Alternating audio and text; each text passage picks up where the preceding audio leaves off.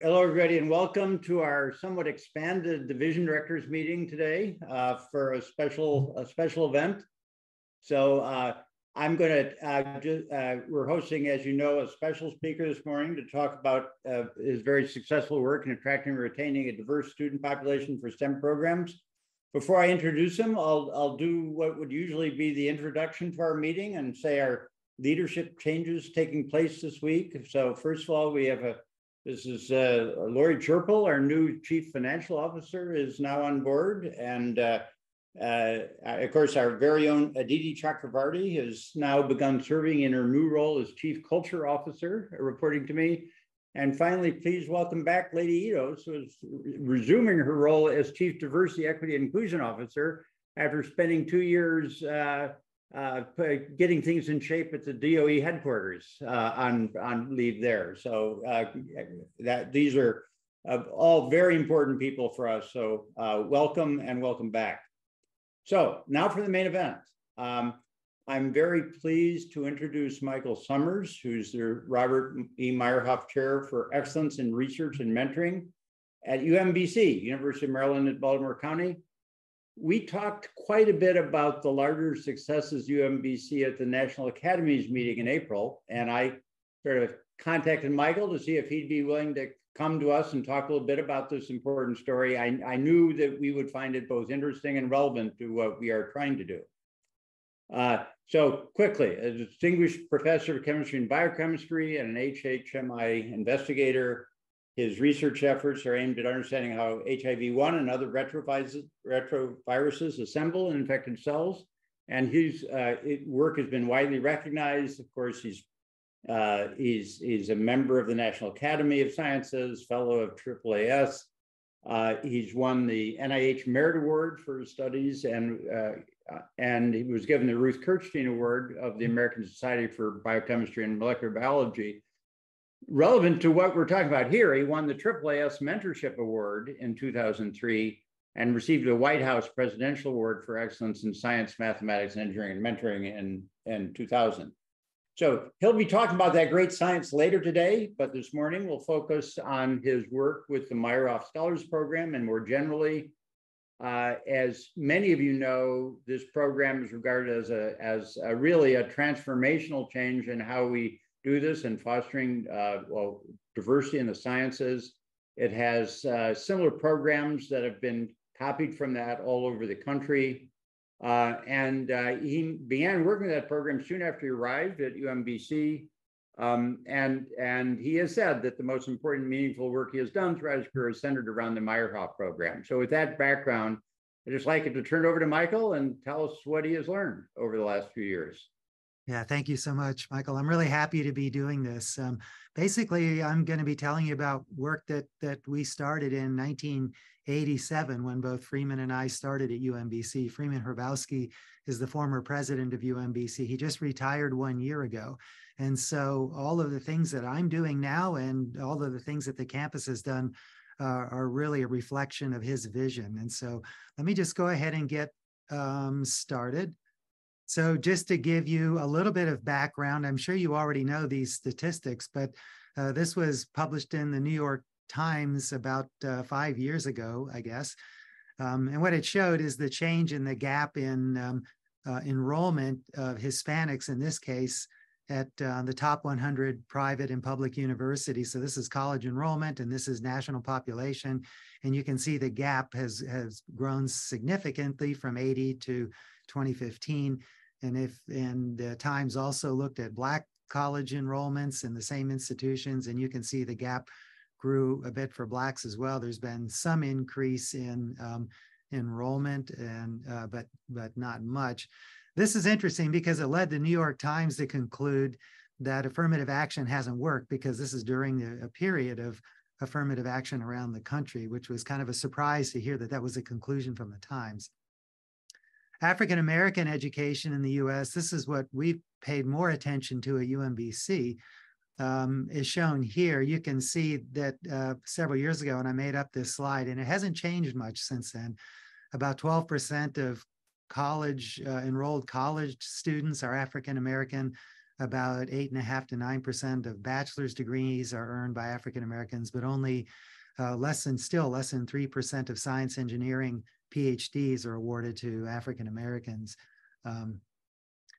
Why do we need to care about diversity? Obviously, you're here because you already do care, but this is a talk I give every time I give a science talk. People want to hear about our inclusion work. So a lot of people don't know these statistics. Just if you look at the population in the US, of course, you already know in California, Caucasians make up less than half the California population. But if you look nationwide, in 2010, Caucasians made up about 65% of the US population. By 2050, Caucasians will be less than half the population. So, I mean, one of the reasons we, as educators, we need to care about who our students are that we're educating. These should be people that make up the population of our country, and we need to make sure that we're educating all the people. And health disparities is a big motivator for me. This is Chardell Hawkins. She started as an undergraduate in the lab. She went to a historically Black college on the Eastern Shore of Maryland, came and did summer research, got excited about it. So she came and joined my lab as a PhD student. This is a photo at her wedding, but 3 months prior to her wedding, she had her candidacy exam. And the candidacy exam, as you all know, it's a high stress exam. There are about 5 or 6 faculty at the exam, and they pepper her with questions. She had already finished all her classes. She had almost straight A's in all of her graduate classes. She did really well on her exam. Now, you know, at these exams, usually students bring donuts or something for the committee. You know, it's kind of a bribe. Chardell's dad was a chef for the National Library of Congress, and so she brought a tray of oysters and shrimp and all kinds of things. So she obviously passed, no problems. But 3 months after her candidacy exam was her wedding, and halfway between that, so 1.5 months after her candidacy exam, Chardell's father passed away. Now, Chardell and her younger siblings were all raised by her dad. He was a tall, thin man like Chardell. He didn't drink, he didn't smoke. The only thing that he had going against him statistically was the color of his skin, and he was still in his 40s. This is Lamont Tulliver. He ran the Meyerhoff undergraduate program I'll be telling you about for 15 years. He was on his way to my office to discuss how we could help other universities replicate our program and our outcomes. And he called me and said he was running late. He'd be there in a second. He collapsed right outside my office, and we performed CPR for 25 minutes and were unable to resuscitate him. He was 48 years old. And so this is what we tell high school students when they are coming to campus to learn about education at UMBC. We tell them and their parents. Basically, we invite high-achieving Blacks and high-achieving Hispanics, and we try to reach out to people to make them know, and their parents know, that we're a place that care about them. And I talk to the students and their parents, and I tell them at our evening address, I say, look at your dad. If your dad is Black, then he has a 30% higher chance of dying of heart disease than his white friends do. And it's the same for your mom. Diabetes, 1 in 4 African-American women over 55 has diabetes. Lupus is 3-fold higher in African-American women. And this was published less than 10 years ago in Science, that Black men typically live 5.5 years, fewer years than their white friends.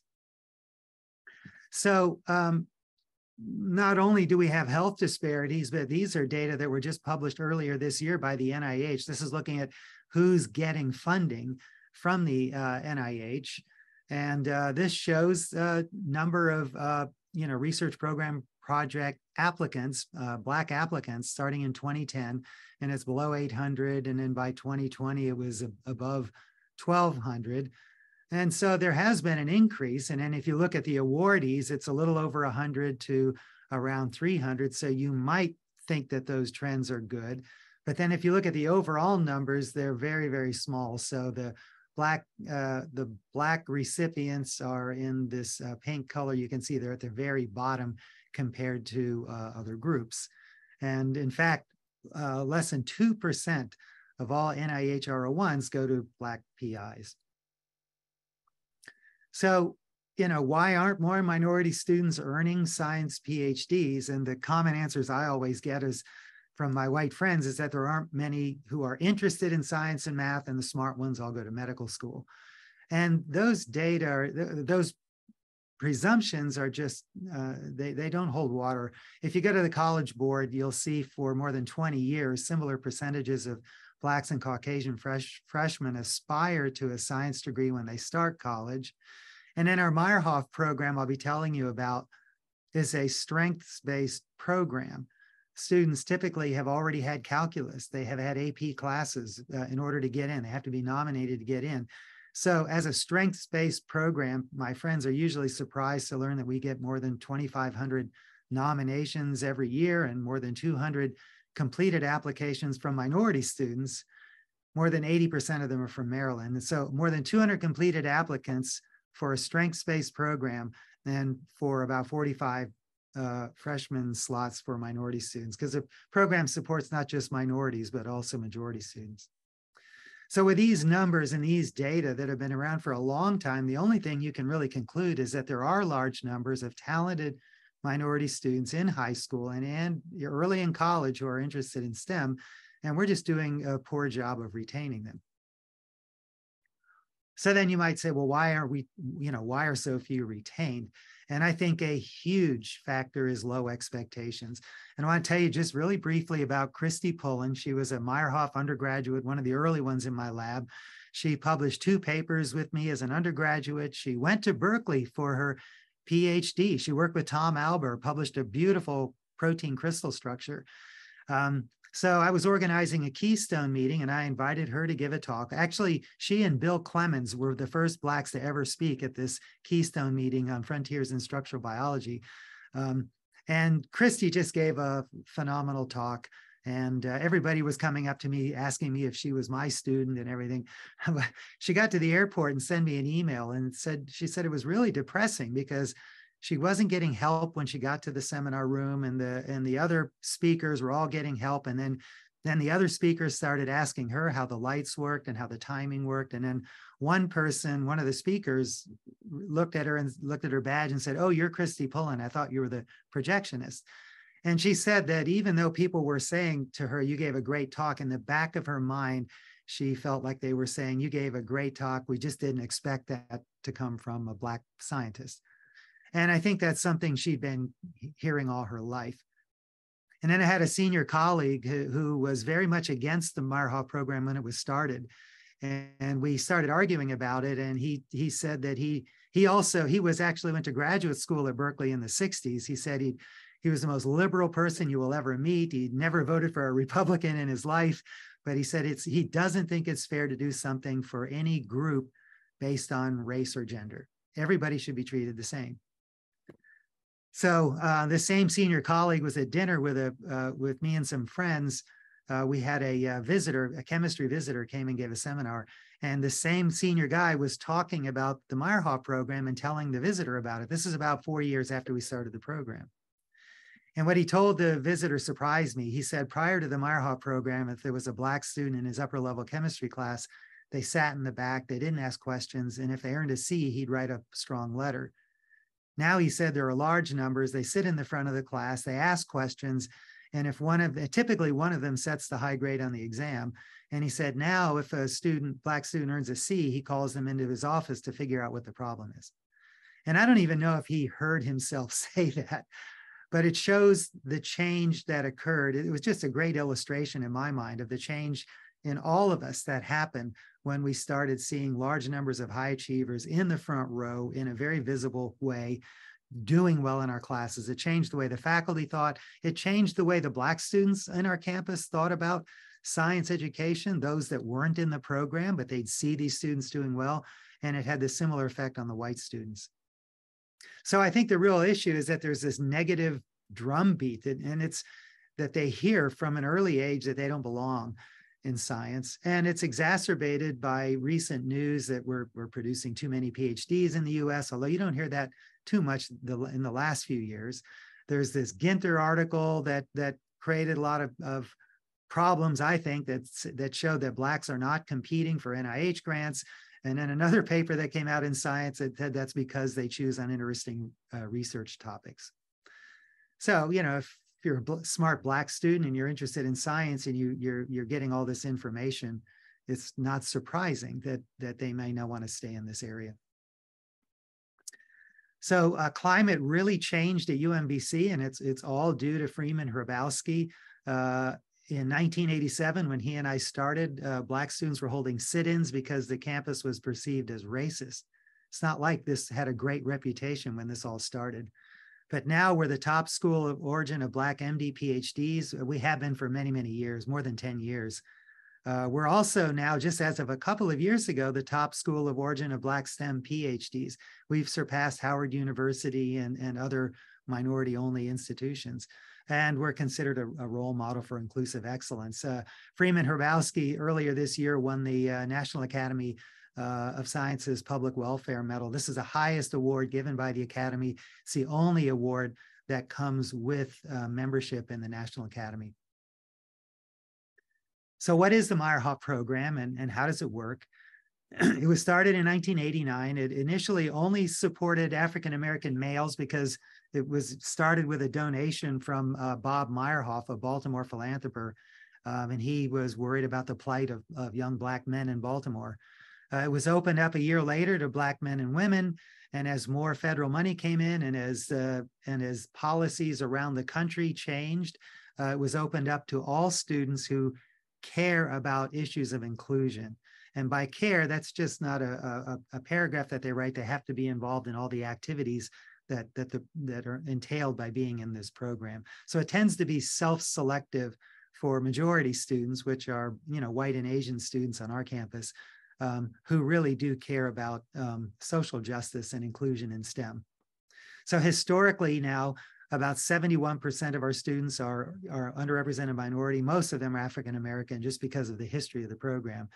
And about 15% Caucasian, and another 14 or 15% are Asian. It's a student-centered approach.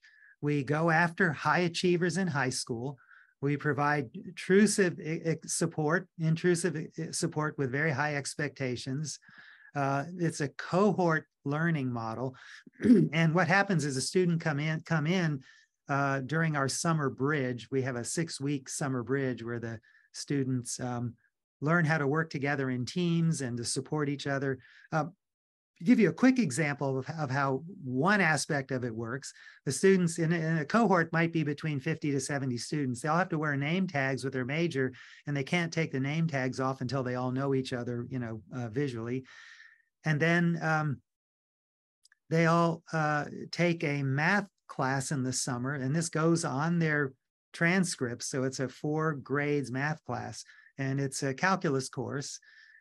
And so basically it's cramming all of calculus into 6 weeks, and the students are told to self-select into groups of 4 and study as a team and as individuals. And then they take their first quizzes as individuals, but then the team, the group of 4, gets the average grade of the group. What's even more important is that the entire class gets the grade of the weakest group. So think about that for a minute. So now what happens is after the first quiz, students are allowed to reorganize one time. And so what they do is those that are strongest in math and calculus, they look for the students who need the most help, those with less preparation. So you know what it's like usually if you ask students to work in group, the well-prepared kids get together and the other students are left on their own to try to figure things out. This is a model where we try to get students who need help to seek help and get students who have more experience to look for those that need help, because this way they all benefit. And then immersion in research. We want students to really focus on their classes their first semester, and then they get heavily involved in research the summer after their freshman year. And then a key point is high exposure. So if we have a cohort of, let's say, 70 students, of which maybe 50 are Black, we try to make sure that they are all in the same sections of those those large freshman courses like physics and chemistry.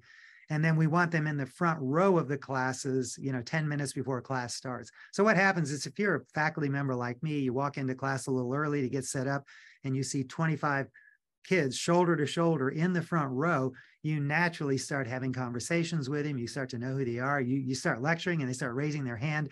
That exposure goes a huge way to changing expectations of the faculty.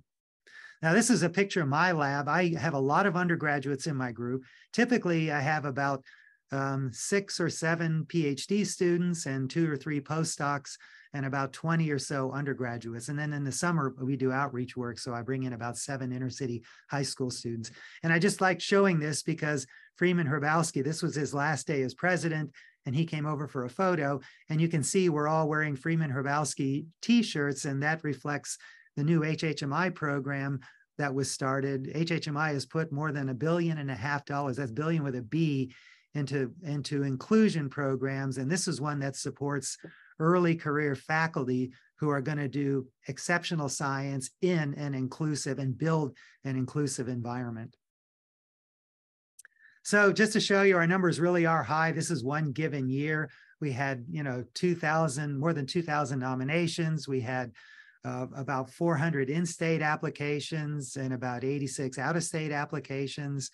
Half male, half female. We really work hard to reach out to the male applicants, especially the Black male applicants, to try to get these numbers to be similar. Ethnicity, you can see we had 168 African Americans, 151 Caucasians who applied. And then if you look at the graduation plans, 255 said they wanted to do a PhD and another 60 MD PhD. A lot of them said they wanted to go to medical school. But then if you look at those that we bring in for selection weekend, where we interview them, out of those 157, we only brought in 10. We only made offers to 5. We ended up with 3. You can see we're really looking for students who want to be researchers. We want people who are going to be at the head of the classroom rather than, in an office in a clinical setting. And, the GPAs are good. These are the average GPAs of all of the students, the average GPAs we brought in for selection weekend. And then this is our class. And just to give you an example, this is out of that same group. This is one student who we brought in. He had a GPA of 4.0 out of high school. He had all these AP classes. I put this slide up because I was giving a talk at HHMI, and there was a university president who was talking to me, and this president said, well, we could never do Meyerhoff at our prestigious Northeastern University because the Black students just can't compete with the white students. So I put this slide together so I could show her, and this is a student from her state who we recruited to our program. He transferred into UMBC with 41 AP credits in STEM. He had won awards at Temple, 8th grade. He already won a science award. He won awards, first place in a New Jersey Merck Science Day, 7th place in a New Jersey Science League test. I mean, this is a brilliant guy. He placed into Calculus 3. He won all kinds of awards at UMBC, and he did went to Hopkins for his MD PhD. Now, this is the exceptional student.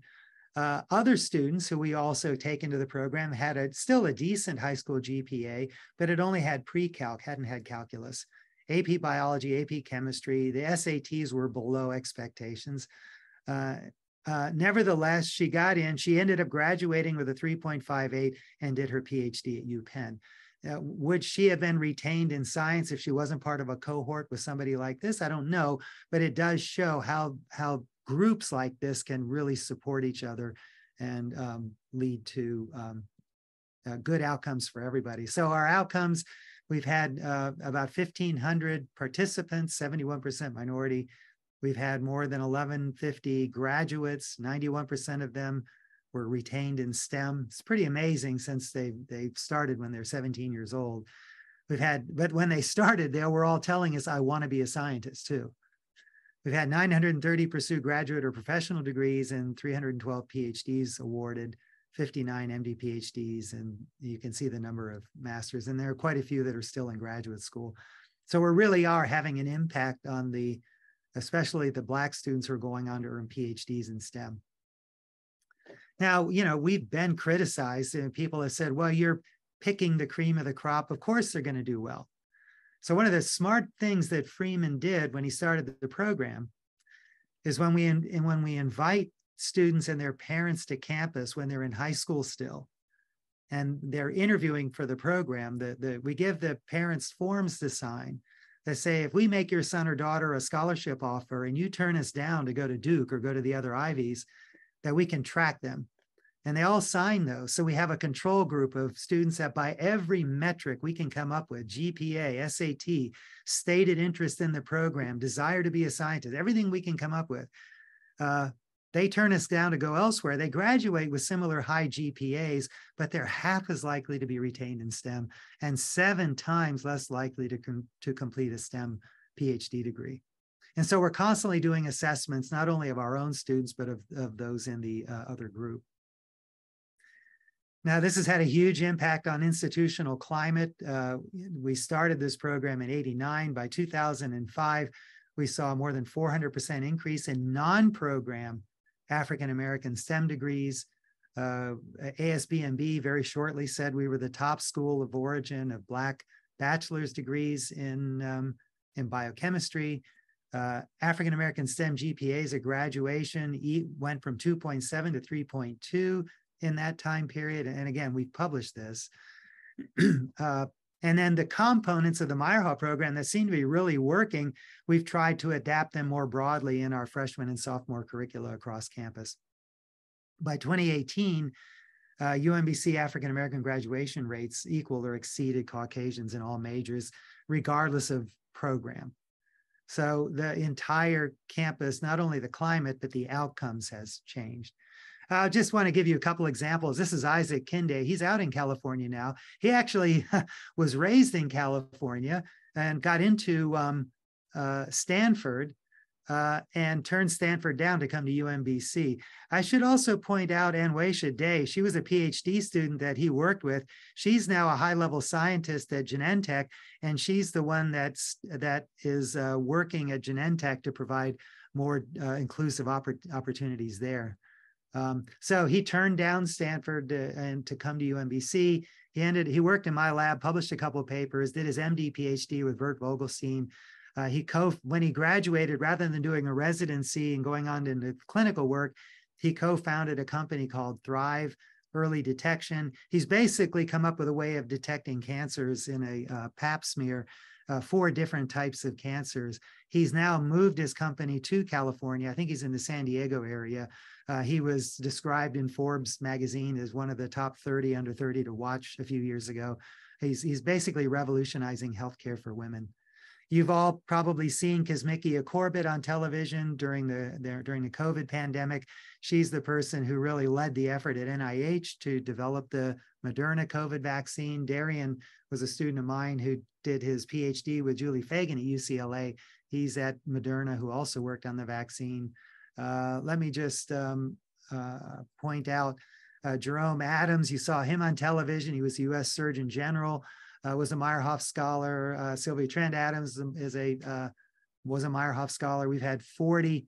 Actually, now we're up to more than 55 tenured or tenure track faculty positions. This was a slide I made a few years ago, and these are our former Meyerhoff undergraduates who came to us as 17-year-olds saying, "I want to be a scientist," who now hold faculty positions around the country. Right up here, this is Kafui Jirasa. He's at Duke, and he's now the first of our former Meyerhoffs who was just elected into both the National Academy of Medicine, and he's also an HHMI investigator as of this past year.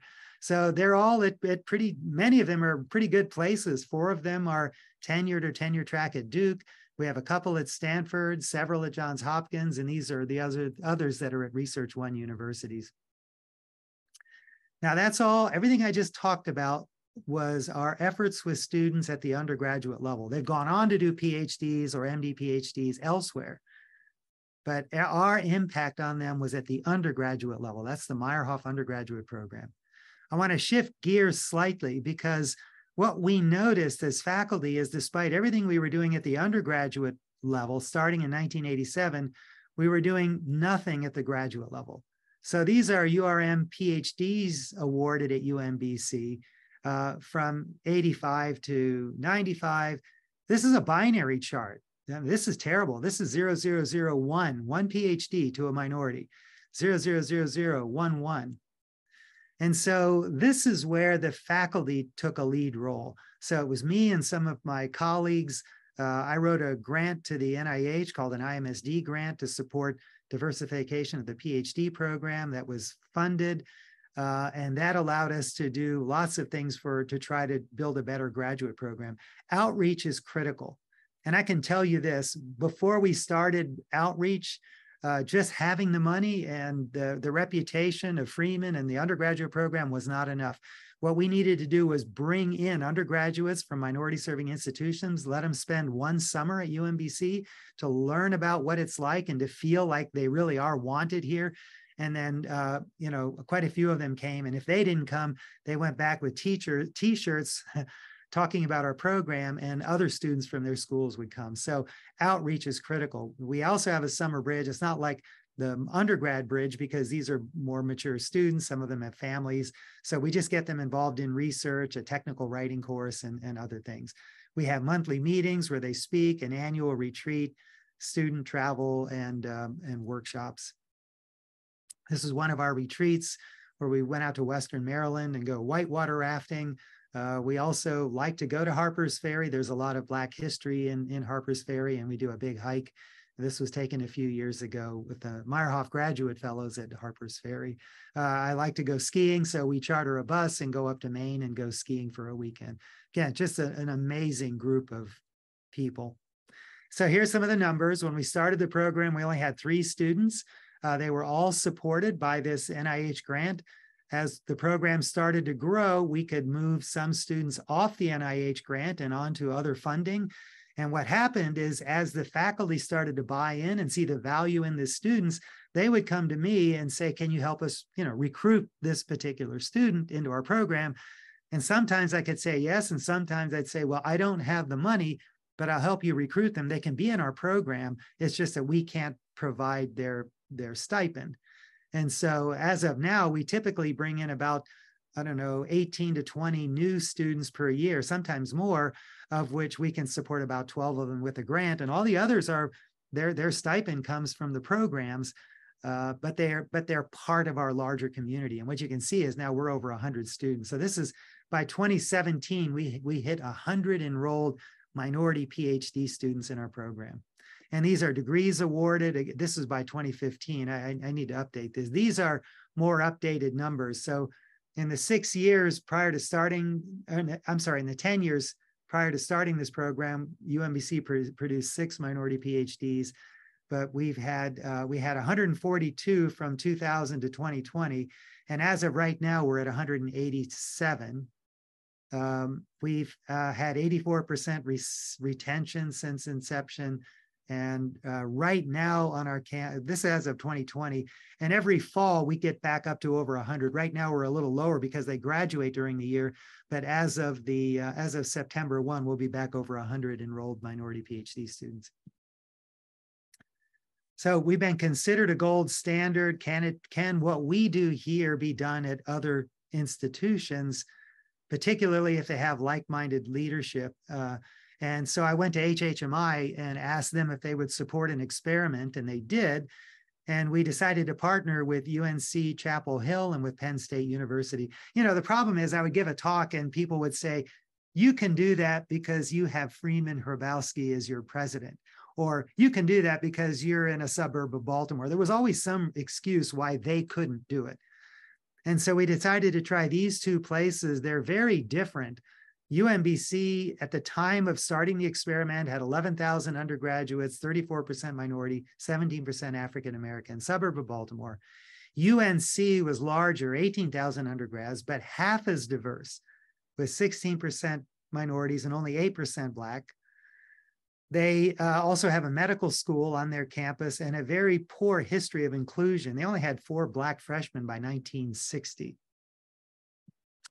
Penn State is even more different from UMBC, 41,000 undergraduates, even less diverse, 12% underrepresented, only 5% African-American. And yet, because they are so large, they're a top 5 school of origin of STEM PhDs. So over a 10-year period, according to the NSF, 193 PhDs students a year earned their bachelor's degrees originally from Penn State. Yet out of that 193, only 4 were African-American. And when we talked about doing this, their chief diversity officer said it would never work because they said parents won't trust us with their children. So both UNC and Penn State had issues.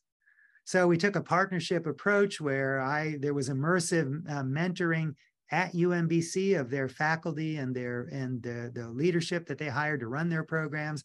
I spent time on their campuses, in the dorms at UNC for a couple of weeks in particular.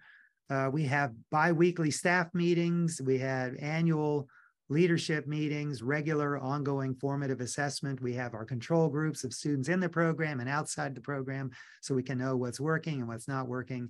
And so here are our outcomes. This is after the first 4 years of the program, which we found is that STEM retention matched Meyerhoff. It's above 90%. 4-year graduation rates. This was the first year of the very first cohort of Meyerhoff. So after 4 years, we didn't have a very high graduation rate. It took 6 years to get most of our students out, but we learned. So by the present day cohort, the one that matches UNC and Penn State, we were up a lot higher after 4 years. But you can see because Penn State and UNC did the things we told them that they should do, they equaled or exceeded our graduation rates. Their GPAs, here's our first cohort, second cohort, third cohort, fourth cohort. You know, it took us a while to figure out how to do things at UMBC. But here are UNC and Penn State in their very first cohort, their second, their third, their fourth. So again, they were able to get off to a very fast start because of this partnership. And here's the average GPA over the full lifetime of the Meyerhoff program. PhD matriculation. What you can see is UMBC, we had originally had quite a few MD students, and UNC did as well. Penn State, their very first cohort were all PhD or MD PhDs, and they were similar to the present day Meyerhoff cohort. And then minority participation, it started a little lower at UNC and Penn State, but it grew by year 6 to being quite close to the Meyerhoff diversity. Endowment, you know, people say, where do you get the money? Well, UNC, after only 3 years, raised $16 million. They built this into their capital campaign, just like Penn State did. Penn State raised $12 million in 3 years. I think UNC's endowment is now over $30 million. You know, it's just been a few years beyond that. So people care and they want to give to these kinds of programs. By comparison, we don't have the same large pool that they do. Our endowment right now, it's almost 30 million, but you know, we have not done as good a job as they have at raising money from their alums. So there's a lot of outside interest. I just thought I'd show you, these are the Millennium Scholars in 2016. This is at their president's dinner. Their president at the time is back here. This is at the president's mansion. This just looks exactly like the Meyerhoff program, the composition. This is the Chancellor Science Scholars. Carol Folt is right here kind of in the front. Again, this looks just like the Meyerhoff program if you look at them. Carol really had to take a big stand. I don't know if any of you remember, but they had a statue of a Confederate general on their campus. And when one of the UNC historians found in an old newspaper that this Confederate general had bragged about whipping the clothes off the back of a Negro woman in the street because she was disrespectful, obviously the students got upset and they tore the statue down. Well, she was president at the time and she wanted to have the granite base of the statue removed. The state legislature said, no, it's part of our history. We're going to build a building around it and post guards and make it a monument. So in the middle of the night, she had the base removed from campus. She sent a letter to the state saying that I've had the statue base removed. I can be out of my office by the end of the semester if that's what you want. And they said, no, you can be out of your office by the end of the week. So she ended up moving to USC. She's the president at USC now. But still, that's the kind of effort and guts it takes to continue to do these kinds of things. And so we've expanded the partnership. We're now partnering with Berkeley. We've been working with Berkeley and UC San Diego. That's been funded by the Chan Zuckerberg Initiative. And we're also working with Howard, even though it's a minority serving institution. And my old alma mater, a small place in Pensacola, has a phenomenal program in the panhandle of Florida. So the conclusions that I would leave you with is that yeah, we can have a bigger impact nationally than we are right now. The talent pool is there. Large numbers of minorities are starting in our colleges with an interest in STEM, and we're not retaining them. Our program, yeah, we're cherry picking, but look at all the cherries that go unpicked. We've talked about the fact that, your football team, your soccer team, all of your sports teams cherry pick. They go after the best high school athletes, and they do community building to try to help them work together as a team to be the best they can be. Why don't we do this in science? Yeah, there are high achievers. They will succeed without our support, but they're less likely to be retained in STEM. And I think that this approach is a really important alternative to the traditional approach of, you have a problem, so you make faculty go to diversity training courses or Title IX courses. And there's just so much evidence that these efforts don't work in most cases. And so this is an approach that starts by saying, here's the data. Our institution has an issue. I know you all know of examples where you don't think we have a problem, but look at the numbers. We have a problem. And if you show scientists data, then they're more likely to say, okay, I agree with you, we have a problem. What are we going to do about it? And then you convince people to work together. Freeman took an approach that raises people up rather than assume everybody is defective and pushing people into a corner and then try to pull them back out. He took an approach designed to try to lift people up. At the graduate level, the application pool is growing steadily. Outreach is important. And I think because key decisions are made by faculty, this aspect of diversification can be done almost without the administration. On our campus, it was all initiated and led by the faculty. And that can be done that way, I think, at most places. And then in terms of replication, it's just having, it can be done even at large, predominantly majority institutions, but you just have to have like-minded administrative and faculty leadership, and it can be facilitated by partnerships. And with that, I'm happy to stop sharing, and hopefully I've left enough time to take questions. Thanks. Thank you for that terrific and inspiring talk. So any people would like to ask questions for a minute? So Lady Idos, go ahead, lady. Thank you, Mike. I wanted to, first of all, thank you for sharing this information with us, and congratulations, many decades of hard work, and definitely seeing the value of the program. I am interested in hearing more about institutional supports. So obviously the cohort model has been effective. And here, we want to couple action, but we also want to make sure that we are, you talked a little bit about training, and you talked a little bit about how just only focusing on training is not going to work. Can you talk a little bit about institutional supports at large, if that does include some awareness, other ways to upskill faculty in terms of culture and knowledge? But if you could talk a little bit more about that, that would be appreciated. Sure. No, I'm happy to. And I'm not saying that this is necessarily the best approach, and I'm not saying it's the right approach to use today, but I think because Freeman was one of a very small number of Black presidents of majority schools, he took an approach that was the one that I said. We didn't hire chief diversity officer. I didn't even know if they have it. We only hired a chief diversity officer, I don't know, maybe 6 years ago was the first time that happened. His approach was to come to people like me and say, hey, Mike, look, at UMBC has a problem, and I think that this might be a way to solve it. Would you be able to have some students work in your lab? And I said, of course, I already have a Black student in my lab. I'd be happy to take more. And so what happened is faculty like me where all of a sudden we would have these students walk in and say, I'd like to work for you. They were really well prepared. They had a CV. They knew about my research. They'd read a paper or two because they had been given that coaching.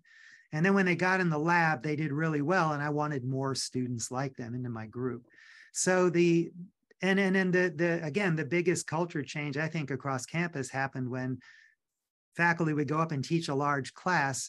And rather than having the minority students spread out in the back of the class and in the shadows and really not visible, they were right there in the front row, asking questions, communicating, and they changed expectations, not just of the faculty, but of everybody. So how do you get that to happen? And I think that's where the summer bridge is so important. And that's where it does take resources. So you have to have an administration that is proactively looking at high schools to find talented students that you try to recruit. Okay. And so what we do is we pay for PSAT scores, and then we find those talented high school sophomores, bring them to campus for a day so that they're part of a group of 100 students and their parents learning about the Meyerhoff program. Now, a lot of them may want to go to med school, but we want those students too. But it's just, that's not what the Meyerhoff is about. So at the undergraduate level, I really do believe it takes significant institutional support. And on our campus, it did not start with faculty training. It started with the president identifying like-minded faculty who he thought would be good mentors, and then supporting those faculty like me, and then making sure the students had the tools they need so they could get into research labs right away and start making a difference in the research labs.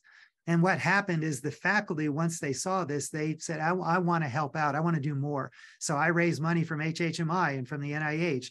The chair of biology raised money from the NIH, a MARC grant he got. And faculty started going to the president saying, I want to do more. I want to help, because, you know, you realize you're having an impact. That's a lot different from starting with the assumption that all faculty are poor mentors and we need to mentor them up. It's like approaching all the Black students and saying, you know, we know that you're at a disadvantage, so we're going to put you through some remediation to help make you better, and this is for your own good. I mean, it doesn't work. It's the wrong message. And I think if you go to your faculty with that same approach, I personally think that's the wrong message. It's certainly not what Freeman did. Now, we do need to be educated, and we do need to learn about implicit biases and things. So there need to be those kinds of educational tools. We did not have them when we started, but I do think that they need to be a really important part of what you're doing today. Okay, thank you. So Kevin Nichols, you want to take? Hello, great presentation, Mike. I appreciate it. A couple questions. One question I think you already answered. How you found your students? You said you pay for PSAT scores, and that's how you're able to locate them on the front end. Is that correct? That's how we try to raise awareness about the campus. But in the early days, Freeman himself would go to the high school sometimes, but our Meyerhoff leadership would also go to the high schools and talk to counselors and take brochures, and we have a website.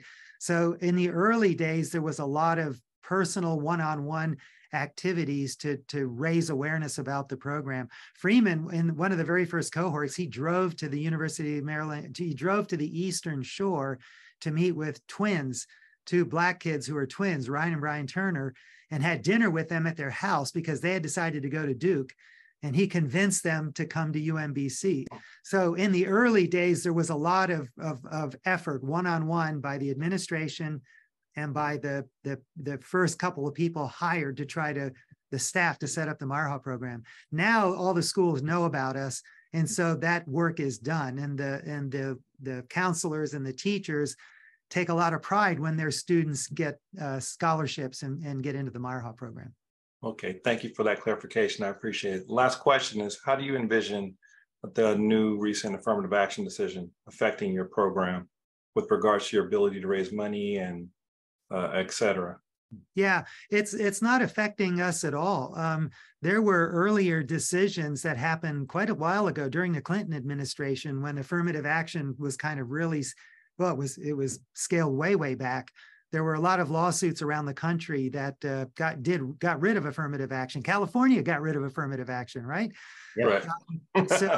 So many years ago, Freeman decided to open the program up to anybody who cares about inclusion in STEM and the importance of social justice in STEM. And it's easy to make an argument that they need to go hand in hand. I mean, just look what happened in Tuskegee. Those were NIH-funded experiments.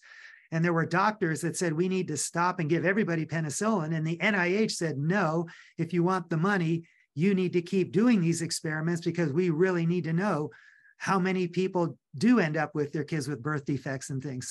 So these are federal decisions made, you know, so there needs to be that kind of education along with education about how to be a good scientist and be ethical. And so maybe I'm going off track now. I don't remember the original question. No, I think you answered it. I just wanted to know how you thought the recent Supreme Court decision would impact your work. Yeah, it's not impacting us at all, and I don't think it will. Whenever I publish a paper that talks about inclusion, I always get letters from somebody that say I need to be more upfront that this is also for white people, and we're not being honest about it and making it sound like it's only for. There's people out there that are watching, everything we do. I don't think it's going to hurt us. Yeah, and as you say, affirmative action's been gone in that sense for University of California system for quite some time of the kind. So, right. Susan Tudakawa. Hi, Mike. Long time no see. Hi, Susan. Yeah. So I was really struck by the idea of the intrusive support, and obviously we don't have much access to undergraduates. We are looking more at postdocs and faculty, and I was struck by your story about Christy Poulin and how people were regarding her. What do you recommend in terms of, say, faculty level or postdoc level?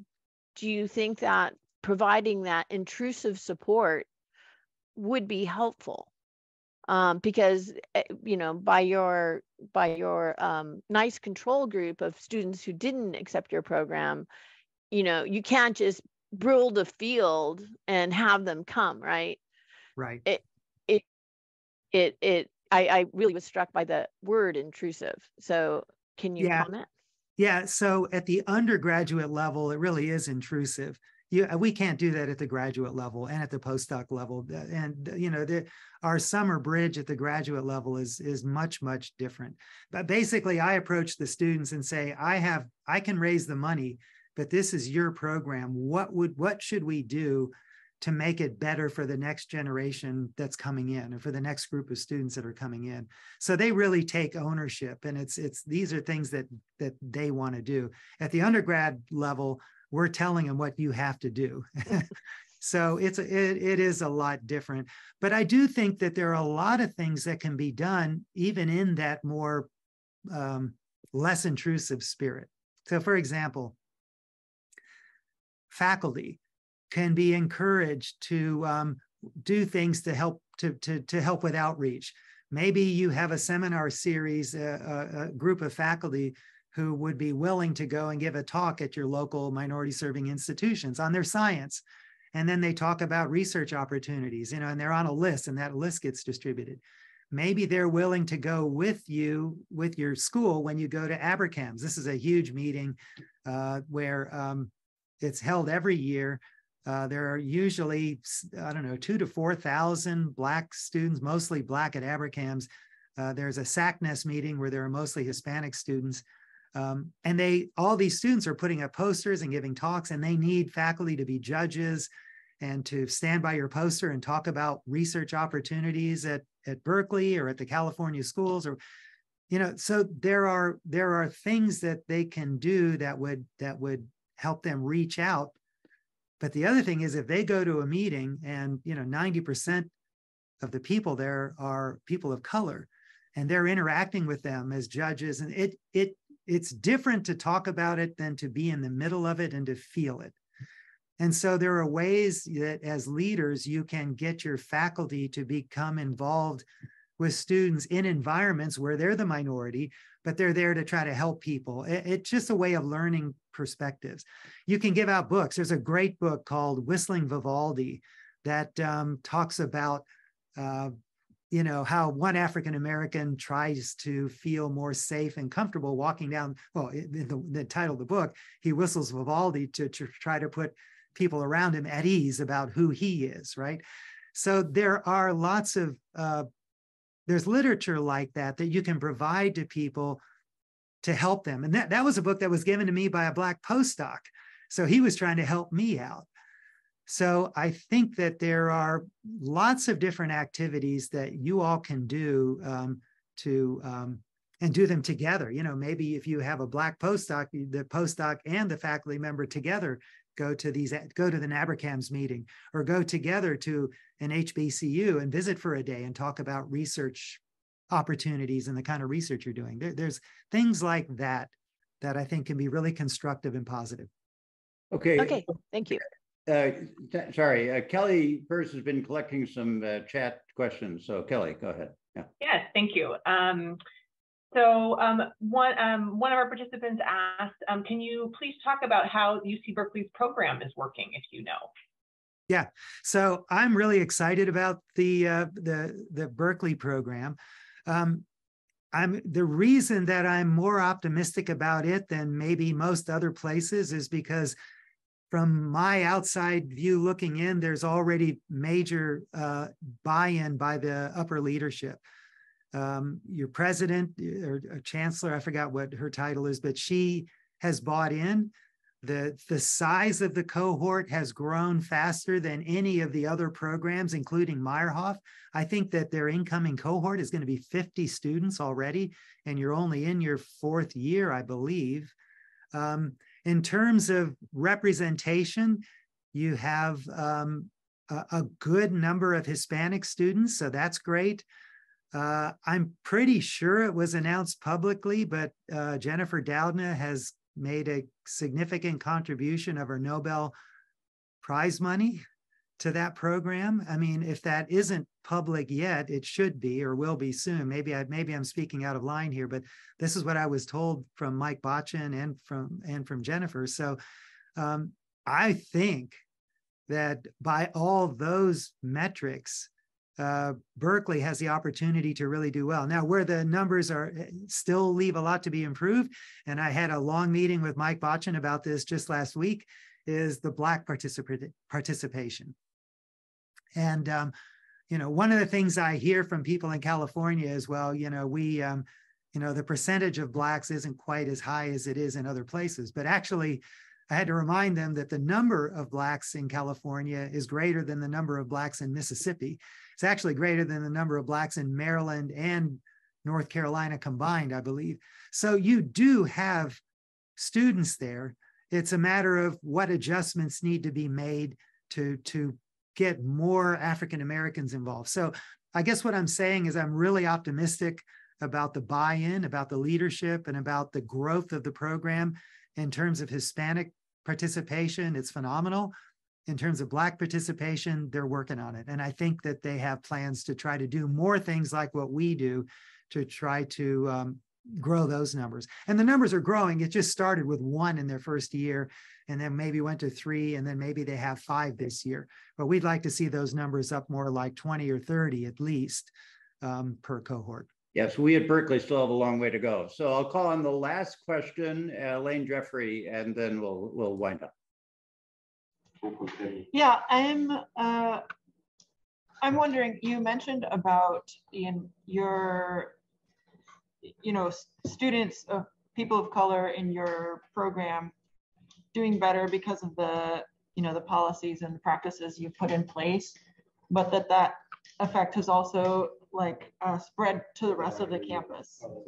My understanding is that is part of the selling point of this program. We're putting tons of resources into a handful of students, but it's not, we're not spending this money just for these students. We're learning how to do it with these students, and then everybody else can share in the benefits of that. And I'm wondering, because your program is specifically STEM oriented, are you seeing those effects only spreading out through the STEM disciplines, or is this having effects in other non-STEM disciplines as well? Yeah, it's had an effect in all the disciplines. So in the social sciences, there was a big donor that gave money. It's not a Meyerhoff-like program, but it's a program that focuses on excellence and inclusion. And then one of the stats that I think I had in one of the slides was that the graduation rates now are equal for Blacks and whites across campus, period. Regardless of program, regardless of whether the student was in a program, regardless of major, it doesn't matter. The graduation rates are the same. And I don't think you'll find that at any other white school in the US, or at least none that I'm aware of. So it really has had a much broader effect. In STEM, the effect was very fast. The ASBMB reported that we were producing more Blacks who go on to earn PhDs in biochemistry. But those Blacks were not Meyerhoff scholars. So I'm sorry, I just told you the wrong thing. We were producing more Black bachelor's degrees in biochemistry. That's what I meant to say. Those Black bachelor's degrees, those numbers were so high because of the impact we were having on non-program students. Yeah. Yeah, that's great. Thank you. And I should say one of the discussions we've had with UC Berkeley with several of the deans there is, of course, they have picked up on the fact that they need to increase the retention of the students who come into Berkeley from underrepresented minorities who want to continue and wash out of the STEM programs. Yeah, and getting them involved in research early on after the first year is perhaps the most effective intervention one can make there. Yep. And although we, of course, don't admit undergraduates here, but we have a lot of undergraduates working in research at a laboratory. And one of the problems, actually just, we can provide many more mentors for this if there's money to support the undergraduates. And so that's where we, even at the undergraduate level, can have a significant impact. And we've talked to several of the deans about this. You're absolutely right, because they start self-identifying as a scientist right away. You know, even the high school students that come in over the summer from the inner city, they start, being afraid to be there, and they feel very uncomfortable. But by the end of the summer, they're part of a team and they self-identify as scientists. You're right. I should have emphasized that even more, Michael. Okay. So anyway, that's great. We need to give you some time off because you have another talk to give at 11 on our time and 2 your time on your science, as put in the chat. So let me say, I'm really, how should I say, I get to take credit for at least bringing you to this talk because it was wonderful. And it was the best part of the National Academies meeting was that discussion, to be honest. And so thanks very much. And I think a lot of us have learned a lot at this seminar. So thank you. Well, thank you very much. This was a real pleasure. Thank you. Thanks, everybody.